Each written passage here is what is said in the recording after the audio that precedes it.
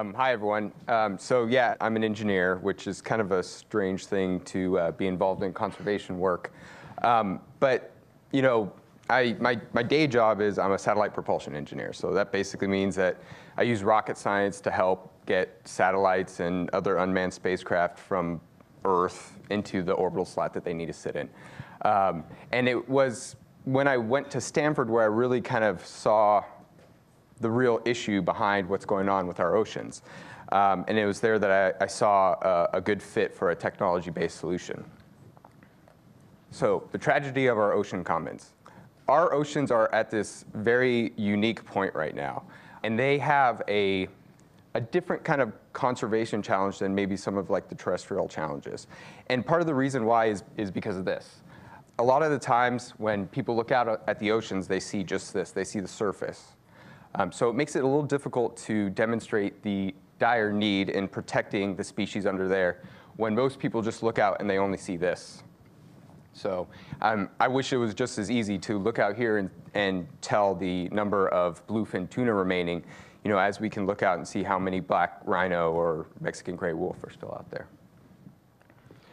So overfishing. I'm sure a lot of you guys have heard the statistics on how bad it really truly is, but the overfishing and illegal fishing is currently kind of the greatest risk we have to our ocean and coastal ecosystems. Not only that, but it has huge implications on global food security, and it could really, really cause a huge, huge issue in our future. And so I'm sure you've heard the statistics before. You know, 90% of our large fish have disappeared. We can possibly get to the point in this century where global fish stocks could collapse. And our current fishing fleet is about 2.5 times what the capacity of our planet can sustainably handle. So what can we do to change this? Well, to get into that, I'm going to talk a little bit about a story. I went to Palau in 2009 with Stanford University. And the point of the trip was to really talk to the people of Palau about entrepreneurship. But we had a focus that we wanted to talk to them about how they can do things to improve their environment and improve their economy at the same time. We called the series of meetings we had Green Palau. And my whole purpose there was to talk about how they could use technology, specifically low-cost technology, to help protect this pristine environment you see behind me here.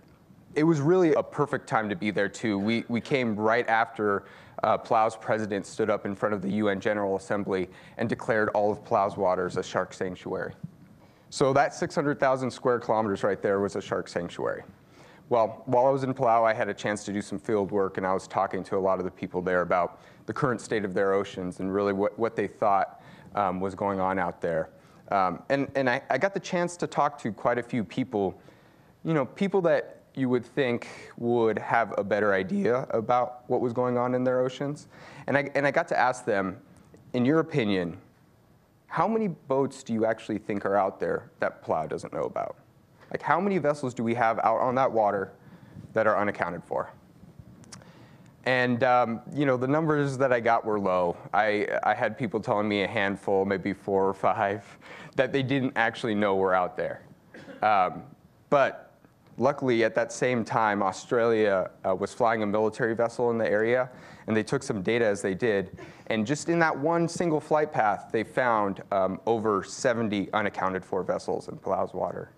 So there's this really huge perception problem there. Well, so how does Palau protect that? That 600,000 square kilometer shark sanctuary? You're looking at it. 1 patrol boat. A single boat to patrol all of that area. So you have this one coastal nation that has a 600,000 square kilometer shark sanctuary. It's often considered one of the 7 wonders of the underwater world. And not only that, they've signed on to the Micronesia Challenge, which would protect over 30% of their coastal waters, all to be protected by a single boat. Do you think that that could be done? You see, this Palau problem is not unique to that country. It's really an issue that we have across the board. The way that we go about protecting our waters is based on technology and methods that's decades old. We use donated or purchased military vessels to patrol the coast and sometimes take somewhat arbitrary paths. We rely on borrowing some time as a secondary mission on military aircraft. And these things cost in the hundreds of thousands to millions of dollars per flight. We look at cooperative systems where we have vessel tracking information that's sent from the vessels, and those are kept in different databases, and much of this information is not shared amongst each other. And finally, we use paper-based logbooks and forms to capture all this catch information and vessel data, giving the opportunity for all this information just to be filed away in some cabinet and lost forever. You see, we can have all the improvements in the world in terms of laws and international treaties, but if we don't have an effective way to monitor our oceans, then it's really flawed. As soon as we set up these marine protected areas everywhere, really the next step needs to be figuring out a way to better watch over those areas. Well, this is what I think we can do. I think this is the answer, technology. And I think that really comes as a result of the great improvements we've had in technology. And that's my whole purpose here, is to try and bring some of that over to the ocean realm.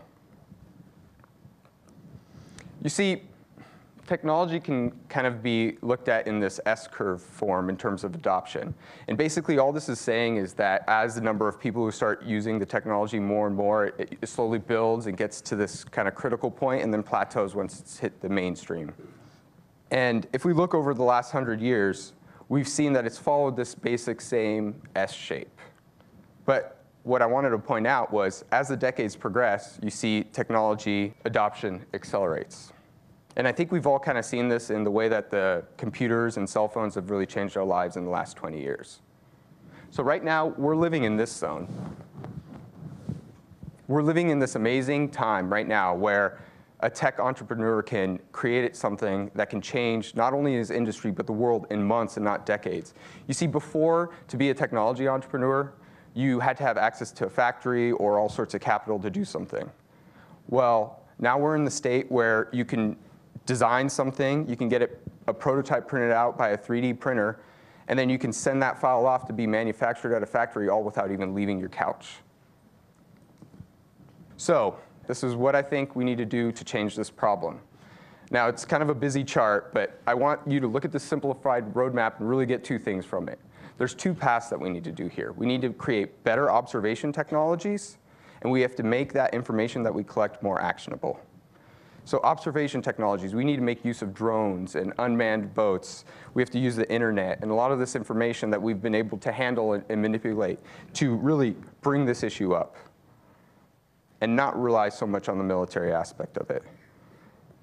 And then for building information infrastructure, it really has to be information that's actionable. Illegal fishing is a global problem, and we're attacking it in regional ways. I mean, it blows my mind that there could be a vessel shark finning in the South Pacific, and when that vessel shows up in South America, we don't always have that information there. So I'm going to talk a little bit about various technologies. I'm just going to pick a few of them out and show you different ways that they can help. So the first is drones. Now, drones have gotten a lot of controversy lately with their use in the military. I think I've even, when I said the word, I saw some of you guys cower in fear. But you know, just like the internet, which kind of originally came under military funding and has been like commandeered by the public, I feel like drones are a technology that can help to bring conservation to new heights. I mean, there's this incredible amateur community out there that is now producing more of these planes than the US military has. And they're sharing the designs and the information and all the software for free online. It's this really incredible time. And there's nothing that a unmanned plane can do that we don't already do with our manned aerial planes that we use in conservation. The second thing I want to talk about is hydrophone sensors. This is something that I made. Now, see, all vessels really make noise underwater when they move. So basically, what you see behind me is a hydrophone sensor. It's a underwater microphone. And the way that this thing works is it basically listens for big enough changes in the ambient noise of the water to tell that a vessel has passed by. I mean, you can kind of think about this as those lights that everyone has above their garage, the motion sensor lights when someone walks into the area, it's a similar thing. But it can be connected to any kind of communications mechanism and send a note to someone saying, hey, something's came by. The next thing I wanted to talk about was satellite technology. So we've all kind of heard the amazing things that we've been able to do with satellite imagery.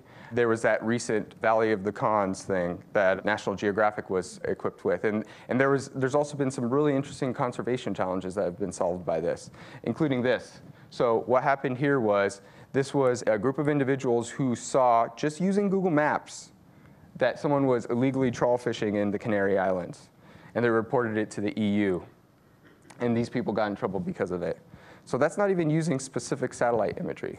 But I think that the really exciting stuff that's happening with satellite technology is the miniaturization and privatization of space. So this CubeSat that you see behind me is a really small satellite.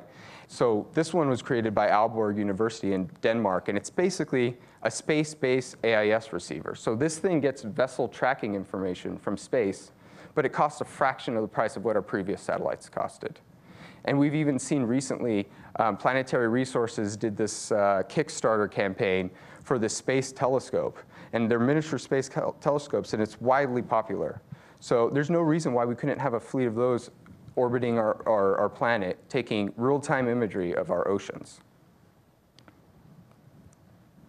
And the final thing I wanted to talk about is something that's enabled by the current state of the internet.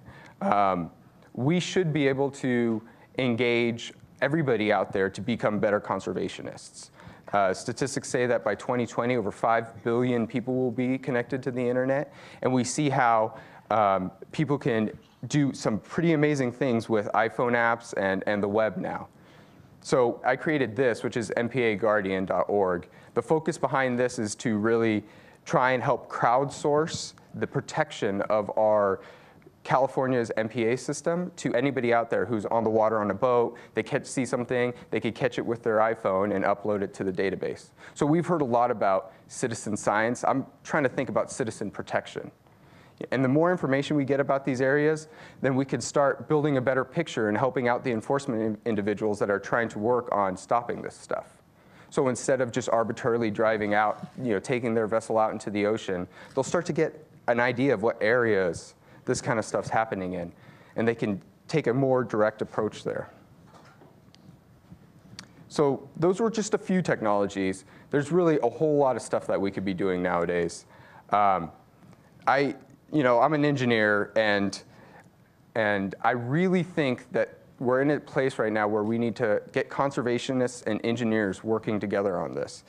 I want a situation where the bright young engineers aren't leaving school and going to work for an internet company working on better ad delivery, right? I want them trying to solve our greatest conservation and environmental challenges of the day. Through my work with Engineers Without Borders, I've seen what a passionate, inspired engineer can do, and I really want to bring them into this space. So thank you. It was an honor.